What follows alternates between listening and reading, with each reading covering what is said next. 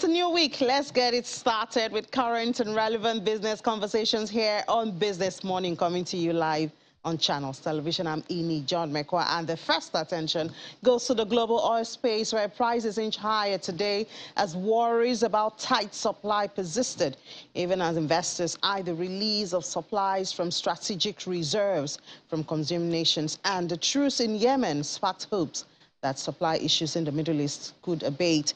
Brent crude futures were up 9 cents to $104.48 a barrel, while U.S. West Texas Intermediate crude was at $99.30 a barrel, and that's up 3 cents. Both contracts slipped $1 when markets opened today. The United Nations has brokered a 2-month truce between a Saudi-led coalition and the Houthi group aligned with Iran for the first time in the 7-year conflict. Saudi oil facilities have come under attack by the Houthis during the conflict, adding to supply disruption from Russia. The Russian oil industry has been hit by Western sanctions and buyer aversion after Russia's invasion of Ukraine. Estimates of the Russian oil supply loss range from 1 million to 3 million barrels per day. Heading to Nigeria now, from January the 1st, 2021 to December 31st, 2030 has been declared as the decade of gas development for Nigeria, and that's by the federal government. Well, this comes to test as major European countries seek alternatives to Russia, which exports about 45% gas, which is their source of heat and energy. Industry players have been x-raying possibilities of Nigeria stepping in to cushion that disrupted supply, as the NNPC Limited says it is currently working on building pipelines that will deliver gas from Nigeria to Europe. We'll capture that in this report. Nigeria has the largest proven gas reserves in Africa and the 9th largest in the world, with 5.68 billion cubic meters of natural gas, even more than the proven oil reserves, which is at 36.97 million barrels. The country's gas reserves are over 900 times the total oil reserves, yet it has received less attention. One of the consequences of that has been huge losses through gas flaring, which is an offshoot of crude production. Between 2016 and 2020, Nigeria flared over 1.25 trillion cubic feet of natural gas into the atmosphere, and that's according to the NNPC oil and gas reports. PwC estimates the loss of 233 billion naira to gas flaring. That translates to 3.8% of global total cost in 2018. For a long time, there was no use for gas, particularly locally. So it was until 1999 when you had NLNG, and you began to have the also condensed and NGLs and all of that, those international projects, those projects for gas export. So Nigeria began to export gas, and flaring started to reduce. The issue was recently deliberated on the floor of the House of Representatives, and it considered that in 2002, NNPC Limited and the Algerian National Oil and Gas Company signed a memorandum of understanding for a $12 billion 4.128-kilometer natural gas pipeline project. This was projected to have an annual capacity of 30 billion cubic meters that will extend gas supply to Europe. There's a $2.89 billion Trans-Nigeria gas pipeline, which should run from Kwaibo Terminal to the gas terminal in Kano. It has 3.5 billion cubic meters capacity per year. There's also the 678-kilometer West African gas pipeline, a natural gas pipeline to supply gas from Nigeria's Escravos region of the Niger Delta area to Benin, Togo, and Ghana. The state of these projects have become topics of conversations after the federal government responded to the need to plug the gas supply shortage in Europe following Russian invasion to Ukraine. The House resolved to urge the NNPC to provide information regarding the implementation, funds utilization, and status of the project. Also urge the NNPC to review the National Gas Master Plan in relation to the project to conform with the variables of today's global economy. Although there have been agreements and arrangements on pipeline projects, the private sector remains the backbone of investment in the sector. This, according to Dr. Ayodele Oni, is what the Petroleum Industry Act offers. And of course, we got our own local issues too. We need to do much more in terms of policy stability and seeing policies through. While attention is currently on exporting gas to boost the country's foreign reserve, there are others in the sector who believe that areas such as converting flared gas into useful form to power machines, produce fertilizer, among others, are the low-hanging fruit and should be given priority. Based on statistics, about 2015, we're consuming about maybe 50,000 metric tons, but as of now, we're consuming about 1.2 million metric tons, and Nigeria still doesn't have capacity for it. And that was why, the Nigeria LNG, decided to domesticate all its production so that they can increase local demand. So I would expect that even though, helping countries like Ukraine, Europe, and and all of that is good because it helps us with foreign earnings, it's still important for us to domesticate, try to look at the local market, see how you can increase the supply, before we now decide to go global. Whether for domestic use or for export, the conflict between Russia and Ukraine has turned attention to the vast potential of gas, which is in Nigeria and remains largely untapped. Ini John Mekwa, Channels Television News. And from gas, we look at Nigeria's reserve. Well, the country's FX reserve recorded its first gain in 4 weeks as it increased by $21.11 million week to week to close at $39.55 billion. That's at the 29th of March. Has this increase come to stay or is it transitory? We have the chief economist at PwC Nigeria, Andrew Nevin, now joining us for that conversation. Good morning, Mr. Nevin. Thank you so much for joining us. Good morning, Innie. Wonderful to see you this morning. Good to see you too. So Nigeria is the first African country to access the international capital market. This year, it's raised $1.25 billion via Eurobond. Does this account for the FX reserve increase that we are seeing? I mean, it's hard to say. It just bounces around. It's a very small increase. I wouldn't read too much into it. I mean, it's great that we were able to tap the Eurobond market. I think the interest rate was lower than was expected. It shows people have confidence in the Nigerian economy. But I wouldn't read too much into week-to-week or month-to-month fluctuations in the FX. There's a lot of moving parts to the FX situation in Nigeria. So you think that increase that we saw in the FX reserve is ignorable? Well, I think sometimes in Nigeria, whether it's inflation or the FX reserve or the GDP numbers, we tend to pay attention to kind of small, temporary blips. I mean, what we should be concerned about is the direction of travel for, say, FX reserves positive. As you say, it's the first increase we've seen in a while. So we haven't seen the FX reserves have been pretty stable. We certainly can't say they're increasing over any kind of trend line. And I mean, I think people are all aware now, one of the biggest issues going on, I mean, you can ask yourself the question, oil is at $130 a barrel. Why is Nigeria not doing better? And the reality is we're having a real problem with production, not just with production, but particularly now, I think it's now widely reported that there's a huge amount of theft of onshore oil. So onshore oil is about, I think, 40% of the oil that Nigeria produces. And some reports saying we're losing 90% of that before it gets to market. So if we're not benefiting from the oil price, that's the primary reason why. Because we would think if we were truly an oil economy, if oil was $130, we're benefiting, but we don't really see that. And we haven't seen it certainly in the FX exchange, FX reserves. I mean, the number you've cited, it's increased to $100 million. That's very little in the context of the Nigerian economy. Yeah, you know, when you mention oil, a lot of pictures just run through one's mind. And one of it is the issue of oil theft and vandalism, which even the government has been complaining about. I guess that's one major reason we haven't been able to make the most of the oil rally at this time.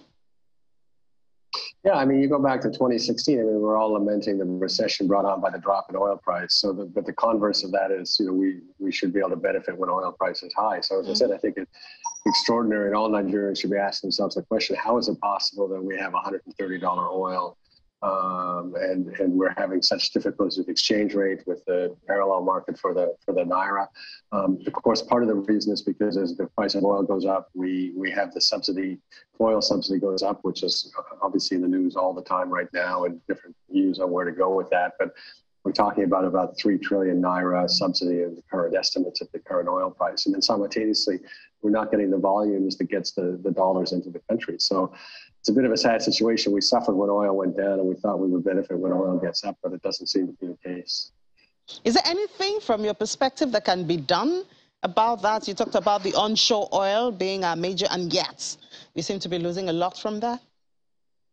I mean, obviously, I think, the security apparatus, I'm not an expert in security, but we're all aware of the impact it's having on the country and the human toll. I mean, the terrible events in Kaduna over the last few weeks is just one example. So obviously there should be efforts there. But I think the other thing, and of course your previous segment talked about it, is I think there is a unique opportunity to do gas. And of course the previous speaker was saying, we should do gas domestically first. I guess I would say there's so much gas in the country, we can do gas domestically, and we can also export more. I mean, and if you go back a few weeks ago before the war, Europe had essentially said it would never invest any more money into hydrocarbons, which really meant it would be very difficult for us to get the investment that was laid out in the national gas plan to exploit the gas. Now Europe, because of the energy security situation, the terrible events in the Ukraine, the relationship with Russia, has recognized that it needs alternate sources of gas. And I would assert that probably the number one alternate source is actually Nigeria. So I think we should be spending a lot of time as a nation, the federal government, talking to the Europeans, particularly the Germans and the relevant energy companies. How do we get gas production up in here and help Europe's energy security situation? I mean, I said a number of months ago, even with the gas strategy, it may be a little too late because people were moving away from investing in hydrocarbons. But now the world has changed. I think we have a chance to benefit from our gas. LNG has been very successful, but there's many more trains, as they call it, to come to expand the gas. And I think we should be urgently looking for that. I mean, the central bank and the government as a whole has been very clear we need to increase our FX. Receipts, and natural gas is probably the single biggest opportunity over the next sort of 2 to 5 years. Yeah, but even if we get investments into developing gas at this time, I mean, there's going to be a time lag between when you invest and when, absolutely. But I mean, as the Chinese say, the best time to plant a tree was 50 years ago, but the second best time is today. I mean, what's our choice? I mean, we were slow with the EIA, and now we have it passed, and now we have a change in the geopolitical situation where people urgently want to get new gas very quickly. So projects that might have taken 5-7 years in the best of times will now be collapsed to 3 to 5 years on that, and we need to take advantage of it. I get your point. We should have done this a decade ago, but we can't change the past. All right, well, let's go back to that Eurobond conversation we're having. And one of the observations from that Eurobond was investors' interest. You mentioned it in Nigeria, and it tightened the price at 8.37% per annum. This investors' interest and then the tightening of the price, what does it say about Nigeria's economy? Does it say things are not that bad anyway?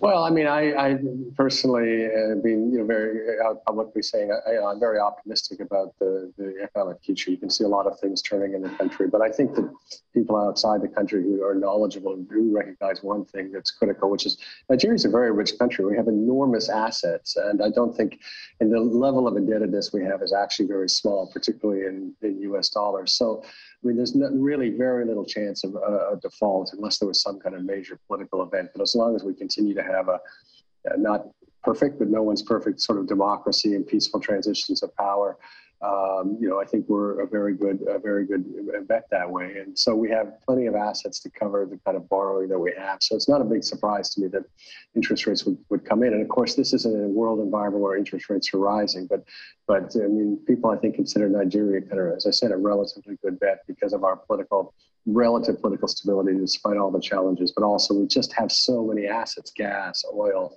minerals, and all sorts. So, I don't think likely we'll default. Those things will be developed instead of defaulting. And that also brings the issue of the debt stock of the country to attention. I know last year we talked a lot about this, And now we see that the debt management office has released for the fourth quarter of 2021, where we see a 4.1% increase to 39.57 trillion. And of course, there's been the argument, should it be debt versus GDP or should it be debt versus revenue? From your perspective, what should it be measured against?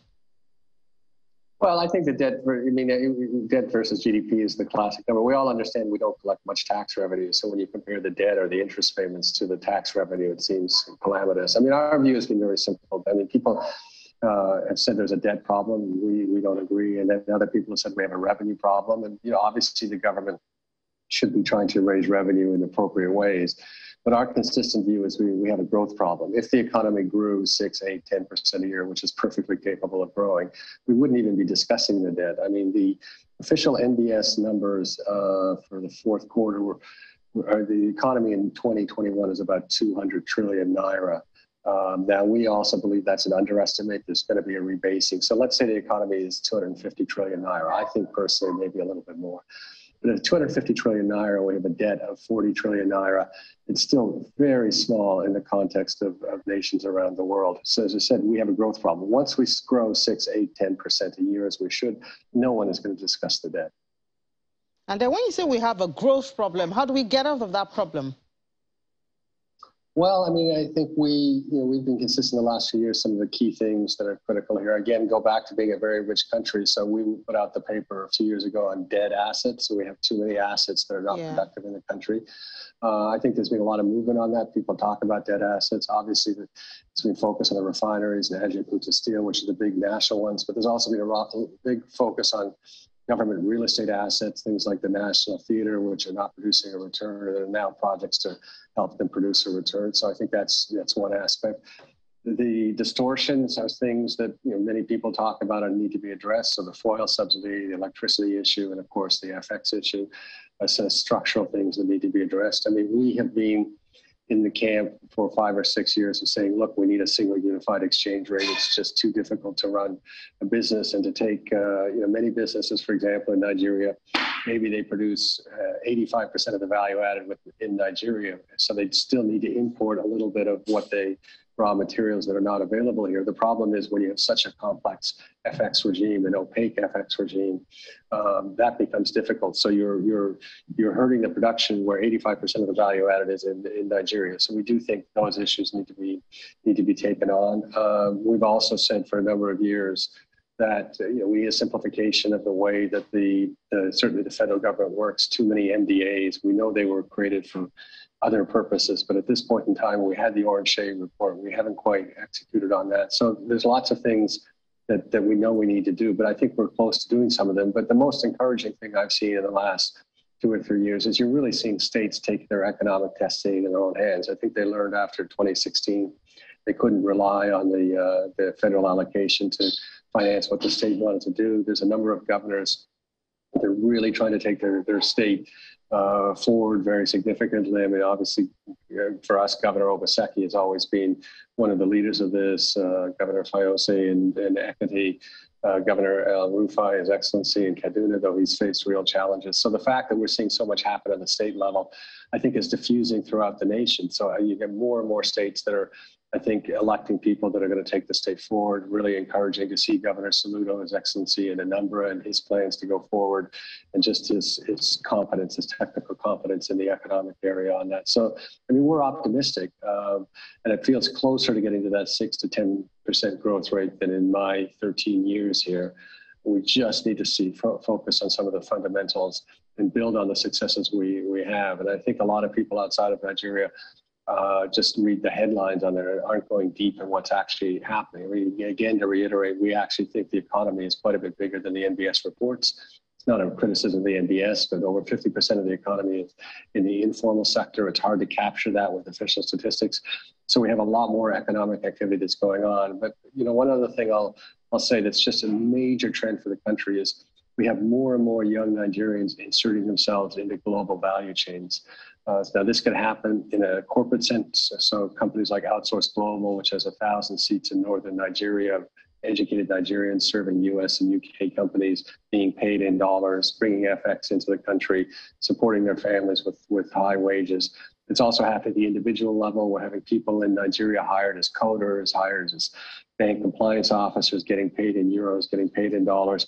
And I think that is something that the government really needs to embrace. And in particular, the more bandwidth we have, young Nigerians will take advantage of that to insert themselves in global value chains. And I think that's a really critical economic policy the government needs to think about.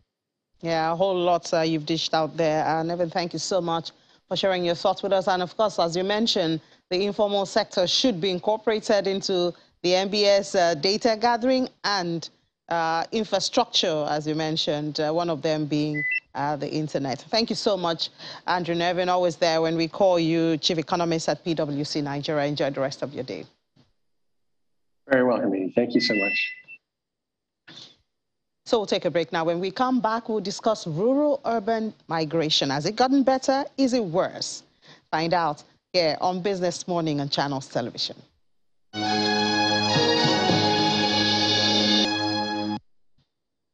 You're welcome back. As at 2020, Nigeria's rural population was at about 99 million. That's a 0.89% increase from 2019. World Bank collection of development indicators places about 48%. That's a population that should not be ignored if Nigeria wants to develop well. That's why we're focusing on that group this morning with Mr. Shuaib Idris. He's the Chief Executive Officer of Timeline Consult Limited. Good morning, Mr. Idris. Thank you for joining us in the studio. Good morning, and thank you for having me. So this issue of rural-urban migration, it's a long-standing conversation. Is it a challenge in Nigeria? Let me start by saying, yes, it is a challenge, but not peculiar to Nigeria. Okay. Rural-urban migration and rural development is an issue the world over, whether in Latin America, in Europe, in Asia, talk less of Africa. Even in the United States of America, there are policies targeted towards rural development. So it's not peculiar to Nigeria, and indeed is a challenge in Nigeria and a big challenge for us. Okay, so it's a challenge because when the population moves to the urban, it places more demand and pressure on the infrastructure. So I guess the solution would be to develop the rural area so that we don't have, or how do you see that? Well, let's first and foremost situate what do human beings like most. And then when we understand what human beings like most, then you can then see the reason why people move from one part of the globe to another. Fundamentally, mankind loves to have some basic necessities of life: water, electricity, good roads, job to do, hospitals, and what have you. Now, because resources are scarce, government is not able to provide these essential services across the length and breadth of, a country, for example, Nigeria. And when you provide this infrastructure in a few places, chances are, this infrastructure then becomes more like flower to a bee. The bee will just go wherever the flower is. So mankind will naturally drift towards where, such facilities are provided. You take our Lagos, for example. An average of 15 to 20 million people live in Lagos. Some of us came all the way from the far north to here for greener pasture. So these are evidences of the rural-urban migration, if you like. So if I ask you, making it personal now, what can make you go back to your state of origin? Well, for me, I may not necessarily be the best example, and I'm sorry to disappoint you that I'm not going to leave Lagos until the sea dries. So, yes. As a professional, one leaves to come into the city, not just for greener pasture, but to get employment. as at the time some of us left our nooks and crannies, the headquarters of most financial institutions, and still till date are in Lagos. So we come for professional knowledge and, work so that you can get some livelihood. But the kind of rural-urban migration that has been a big challenge to Nigeria is the lower unskilled laborers or laborers that trunch into cities like Kaduna, Port Harcourt, Lagos, and the rest. If you look at what has been happening, most of these come in to the cities and they stretch the facilities of the cities, and they do not have the skills to be employed so that they could add value to the economy. So in essence, they become quote unquote liabilities to the society. And the best way to possibly address this challenge is for government to go back to the basics by providing the necessary infrastructure that will enable these populace to remain in their, community and then be productive. Let us take, I would like to take us back to the memory lane. During President Babangida's time, we had DFRI, Directorate of Road, Food and Rural Infrastructure. It was a targeted rural development initiative. We had the People's Bank, which was also poverty alleviation directed intervention. We had the late Professor Olukoya Ransom Kuti, idea of primary health care in each ward. Those were what we call targeted rural development. Well, how effective were they? I think that, and that'll also be an offshoot of that. Well, you see, it is, the juries are out. Some feel they were not effective, some feel they are. But you see, to have a general answer how effective they are, I think it wouldn't be fair. I will say the Professor Olukoya Ransom Kuti's idea of primary health care, centers in the localities were largely successful. I mean, he's not alive, but we are here discussing him. May his soul be blessed, but it was largely successful. Even the Ladokonyan DFRI, intervention, they were largely successful. I will give them like 60% success because roads were provided, laterite roads were provided. What we failed to do to stem the tide of the migration was to provide cottage industries that will help to retain the youth that are in those localities. Remember, in Nigeria, 70% of the populace are, employed by agriculture.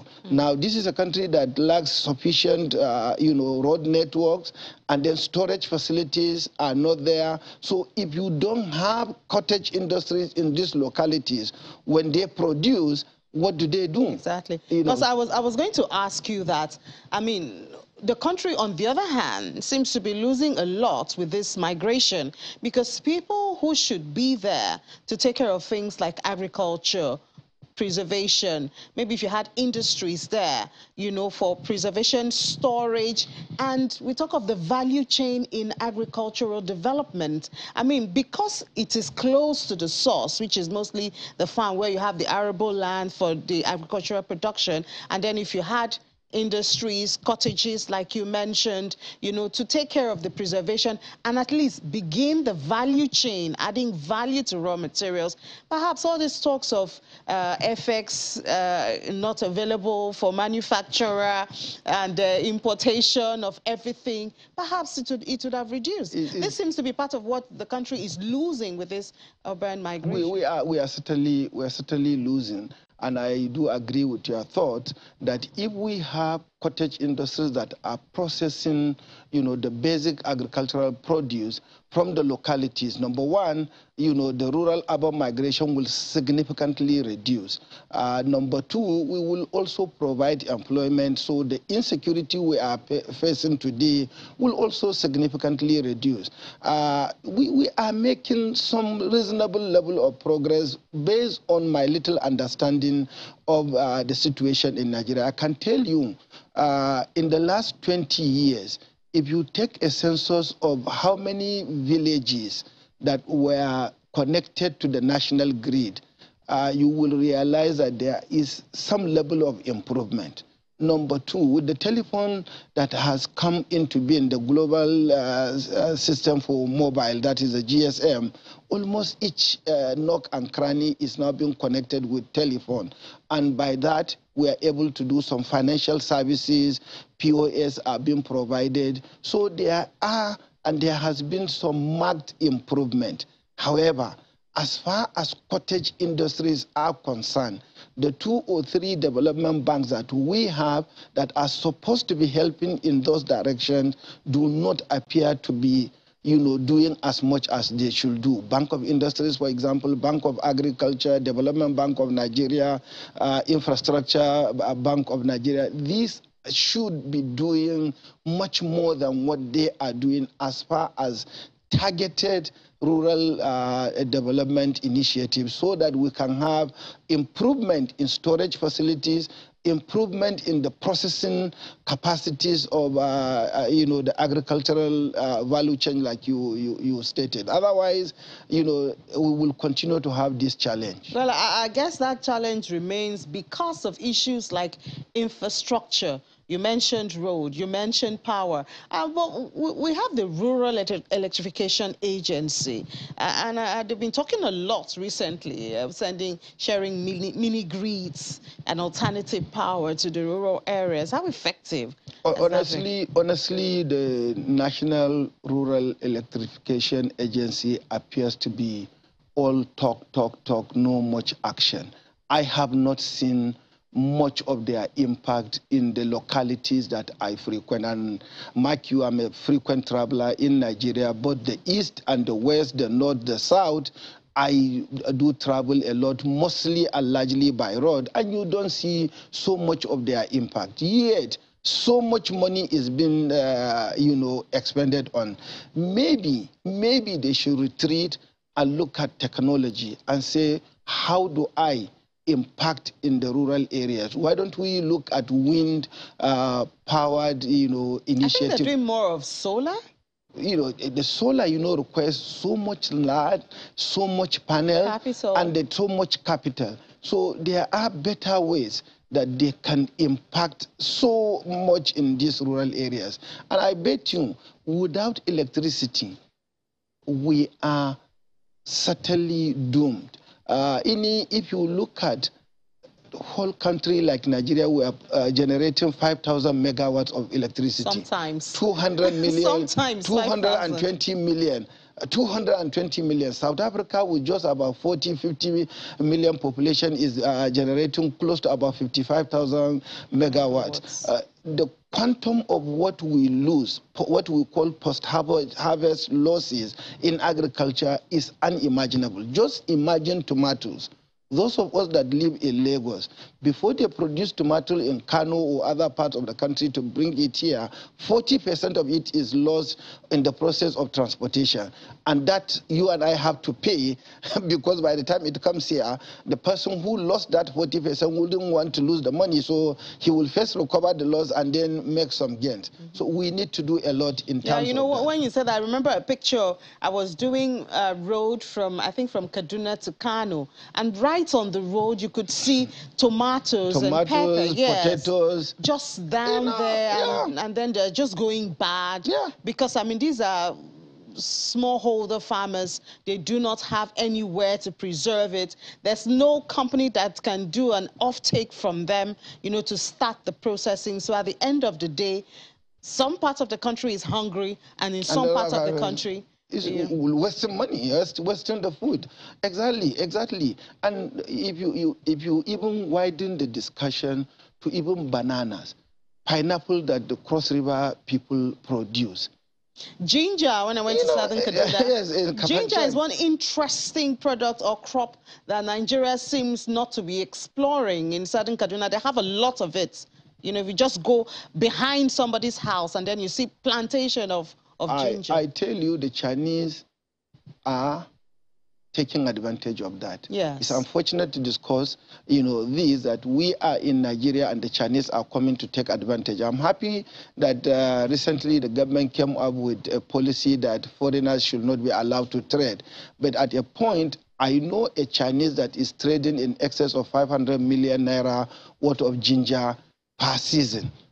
I mean, this is what we see every now and then. And unfortunately, again, the government sometimes appears to be helpless, or rather our policy makers appear to be bereft, we have the policies. bereft of we ideas. do have the policies. Doesn't seem that we are bereft of policies. It seems implementation is actually the problem. I agree with you. It can be implementation. It can be also lack of the policies. To what extent are these policies appropriate, adequate, and timely issued?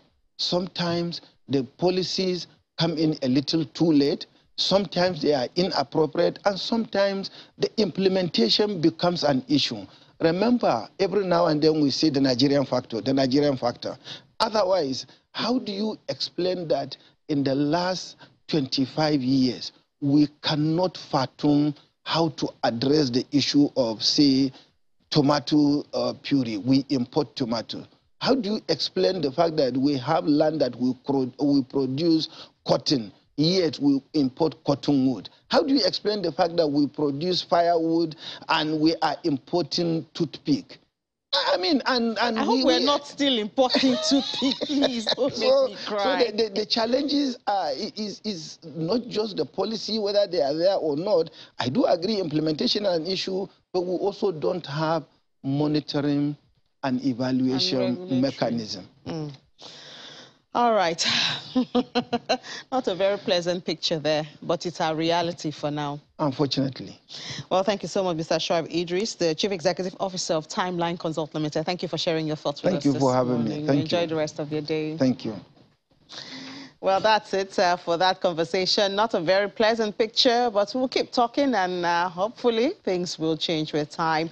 For now, let's head to the market. We have Anete standing by. Hello, Anete. Good to see you. Yeah, hello, Ini. I hope it's not too late for me to say Happy New Month, if you believe in that kind of greeting. Happy New Month to you. Exactly, yeah. Okay, so now I have about 4 markets to review the activities last week, the last week of March, and then, of course, this is the first full week of April. So I will be taking you on how the markets closed, starting first with the FX market. It was kind of mixed here when you take a look at the performance here. The total value of transactions there was up by 41.77%. Then if you take a look at the FX spot market, it was down by 3.74%.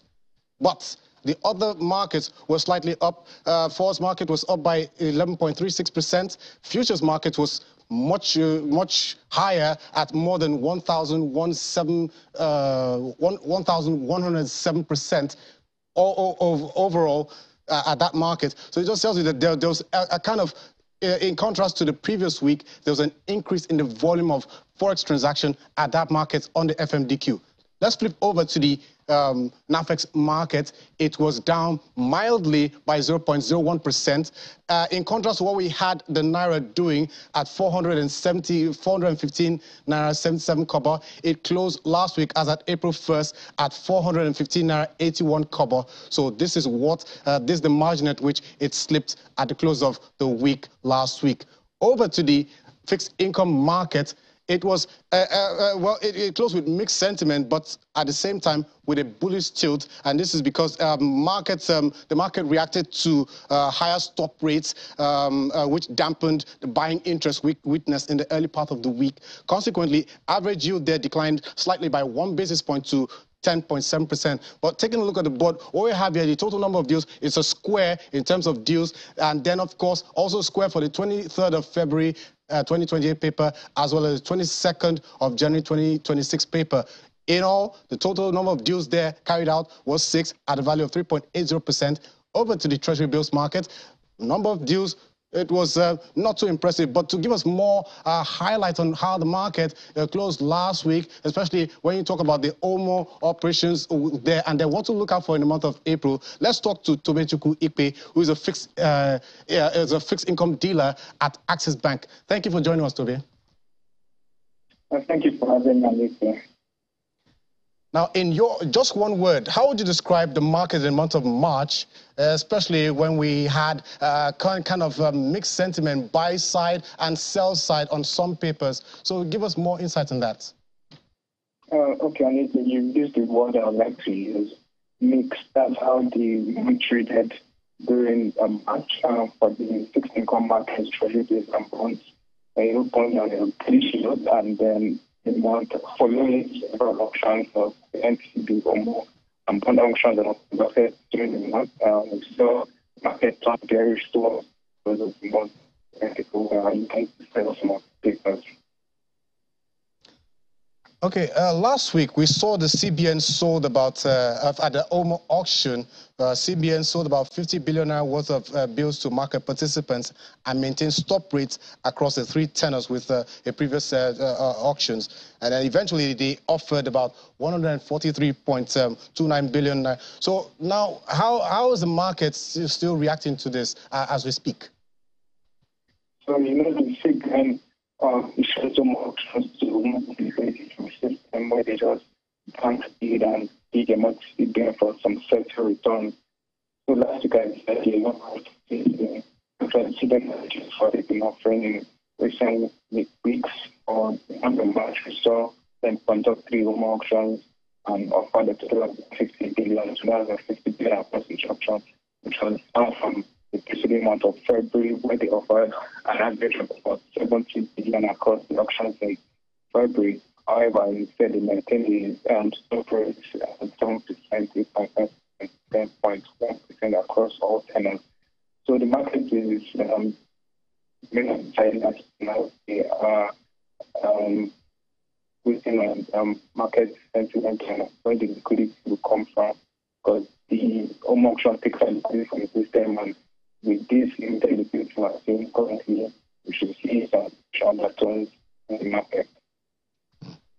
Okay, Tobe, we thank you for that analysis of the market. And then, of course, like usual, we definitely will keep our eyes on that market. Well, Ini, so that's it for the fixed income market? Yeah, well, as you notice, I think a lot of OMOs, they matured last week. That's why you're talking about the 50 billion that go into the market. Liquidity is an issue, and a lot of analysts are saying it's going to be dry this week, but we'll certainly watch and see as the new quarter begins. We'll take a break. When we come back, we'll head to the equities market, and of course, there are other conversations for you to join us.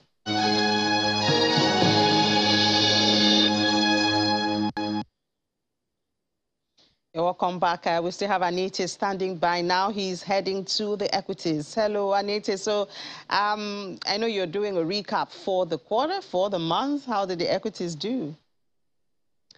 Well, Ini, thank you for reminding me. We're in a new quarter.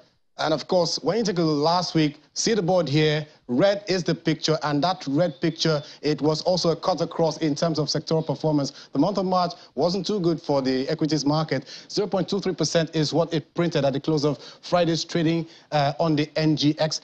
And that, of course, translates to about 58 billion naira in value terms.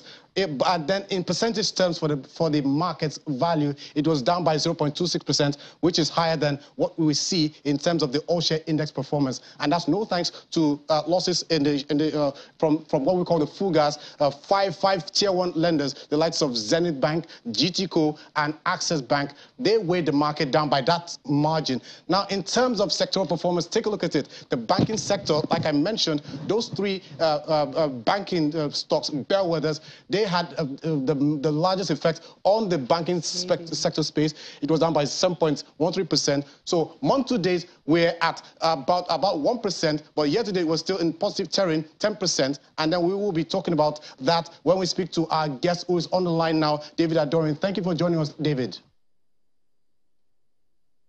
Pleasure being with you. Now, as you can see, the month of March, actually, I think last week we had kind of a flurry of activities. About 30 companies mentioned, they announced, they made some dividend announcements. And then at the same time, we also have Axis Bank, which when you take a look at the board here, it was in the red, but also Axis Bank has transited to a holding company. So now, how is that having an impact on the market as we speak? Okay, yeah, just like you mentioned, last week there were series of activities in the market, and that of Access Bank was a high point. The transition from a PLC normal company to the holdco structure was a wonderful development, and simultaneously as the holdco was being listed on the platform of NGX, the listed Access Bank PLC was also listed on the NASD OTC platform. So there are intricacies surrounding that. Maybe we'll discuss that in future time. Will not permit. But a lot of full year results were also released last week. Quite a lot of them, and most of them were actually very, very impressive. Or we had some shocking results, like the one from International Breweries PLC, which was a loss of about 16 billion. But despite the decline in profit by UACN, it was still able to pay dividend of about 5 kobo. Mansard did not make any profit, yet it was still able to pay dividend of 25 kobo. Yeah, so David, which was good. But yeah, David, sorry, I may have to cut you. I may have to cut you now because of time constraints. Okay. So thank you for that.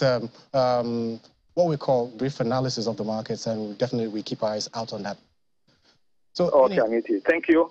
Yeah, thank you. So that was David Adorin, stockbroker at High Cap Securities Limited, speaking to us about the market. So, Ini, that's all for the market. Yeah, but before I go, this is how the activity turned out for the week. It was not just all the reds. All right, thank you so much, Anita. Thanks for that analysis from the market. Well, we do hope to have a more green market this month, even as we begin the quarter. We do hope it to be a greener market than it was. A lot of profit-taking took place in the equities market last month. That's in March. Well, we hope that the profit-taking is over, and then we'll see a lot of bargain hunting at this time. We now switch over to the crypto market now, and Ladi is standing by. Hello, Ladi. Hello, Ini. Well, it's good to have you on that side today and have me on this side. Yeah, we've switched it today. But, the market is, the crypto market today is looking, quite, is quiet. Now, everyone watching Bitcoin's, next move. We've seen, even but Bitcoin has gained markets compared to Friday. Yeah, it has gained, but you know how traders expect more from Bitcoin. But at this time, it's being quite quiet at this moment. Everybody's watching Bitcoin's next move, and looking at the sentiment in the market right now, that's talking about the fear greed index. We're seeing 52 points. It's at neutral. It did get to greed, at some point last week, but we're back at neutral, showing that, traders are still looking for direction in this market. Market cap still sitting above $2 trillion. It's $2.16 trillion. There's 24-hour volume traded in the total crypto space. That's Bitcoin plus the altcoins, $94.43 billion. That's down about 13% this morning. Bitcoin dominance sitting at about 40%. Price of Bitcoin, $46,233 this morning. We see it is holding that key point at 45,000. Traders are watching that level. Anything below that level could, continue a new decline, for the price of Bitcoin. But traders are watching that level very much this morning. Volume traded $27.09 billion. And we see Ethereum, they're still holding up strong this morning, despite, Bitcoin having a marginal pullback. We're seeing Ethereum up about 0.12%. Volume traded $15.25 billion. And looking at the top alt by market cap, it's mostly red on that counter. But we see Cardano still holding up, well, it's up about 3.35% at $1.21. We're seeing BNB, they're having a pullback 1.14%.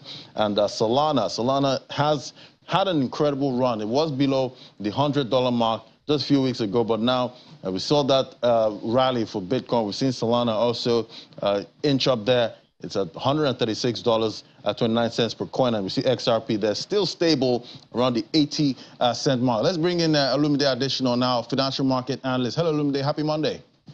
Yeah, happy Monday to you. It's been a cryptogrammy week.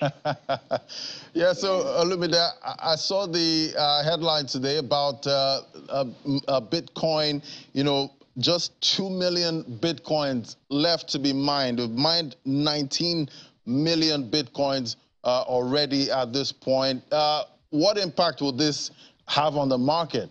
Just 2 million Bitcoins left. Yeah, interestingly, understanding Bitcoin's anti-inflationary properties, the fact that it has a fixed supply, it's been said that just 21 million will be mined. And I think before that will take the last Bitcoin, I think nobody will be on it because it will take the year 2140. So the anti-inflationary properties make Bitcoin very suitable for what? Preservation and edge against inflation. But the direct implication now has shown that the difficulty level of mining Bitcoin has rose to roughly 28.5 trillion. And what that means for people that don't really understand the difficulty levels, the computing power needed by miners to produce Bitcoin is getting much more tougher. So interestingly, we've seen that the hash rate is quite stable. We've seen that the fact that adoption is relatively decent, despite the fact that we are seeing an hawkish US Fed era. So I think one of the things we need to look at is, like you rightly said, the market price action is that Bitcoin has fairly been stable, despite the fact that it has dropped from a key level, to the $45,000 level.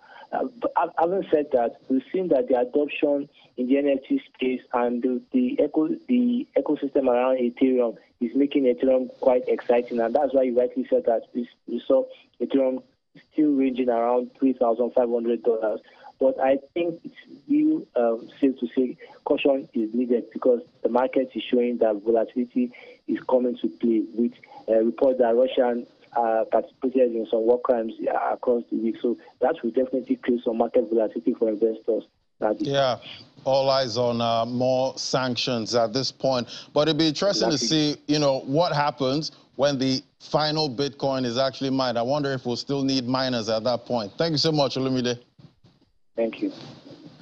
All right, so in the looking at the top 5 gainers there, we're still seeing double-digit gains. We see Rose there's up 13%. Mina and PancakeSwap there had a nice run. It was trading about 5 cents a couple of weeks ago. Now $10.16 per coin. It's up 10% this morning. So in the altcoins are doing really well in this market at this point.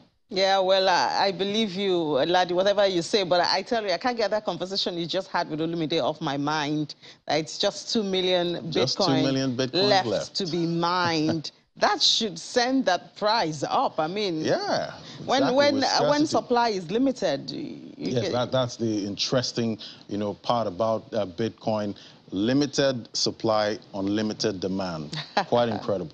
Very incredible.